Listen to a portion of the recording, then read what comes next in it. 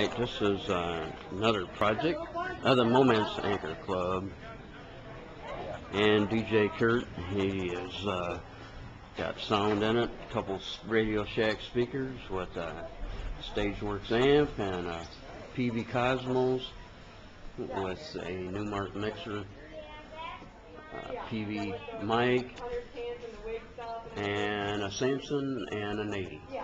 So plus backup generator, and this is the crate, which it has been raining out today. Unfortunately, this is a battery powered. I'll be running sound in if I have to.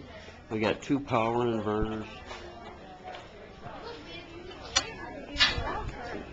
and this is actually a golf cart, and this is a big power inverter right there. I'm getting my power, and then I got a little plug everything in, and I got a fan because it's supposed to be hotter than a hoot owl tomorrow. So and that's the generator right there. So hopefully, and then I build a little top to keep the sun out, and so that there is no sun on it as well, and hopefully no rain. So take it to the main float.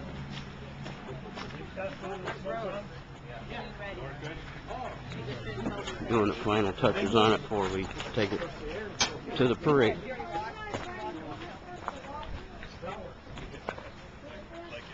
It's 26 feet long, I believe. And it's powered by a garden tractor. That's the inside of it. Pretty cool, huh? And we have where the Titanic splits apart. We do a scene. I do the music for it. And there's our smokestacks. We were going to go with originally fog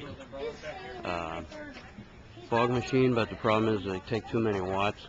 Have to have another generator running there, so we decided to buy smoke bombs. And so far they've been work. All 4 of them can get a smoke bomb in them. At one time we got a little trap door on the bottom of them. And this is just a big old trailer with the frame, and then kids are going to be in there, so it's quite a little happening. We did want the propellers to turn, but couldn't get the motors to work on it right. So we're just about ready to roll. There's all the workers. There's my driver with the captain's hat. Alright, we'll check in with you later.